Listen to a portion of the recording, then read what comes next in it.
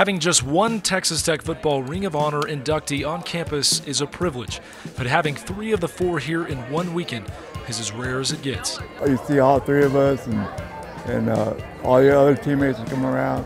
It's just a good feeling. It's like maybe going on a long vacation trip and you don't see people, but nothing changes. Would like very much to see them more often because they were great guys. You get tear-eyed because you know you're with 3 other great guys.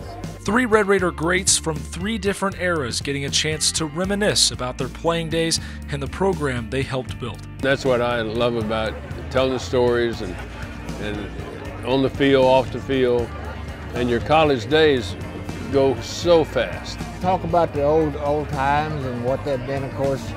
We go into what they're doing nowadays and glad that they're doing with health. Just wonderful times from back then. As the Red Raider royalty hit the field in the first quarter, they were showered with applause. Tech fans sang thank you for the memories and setting the bar so high for Texas Tech football on and off the field.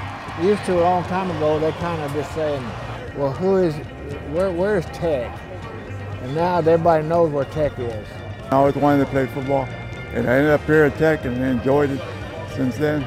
It's my home away from home.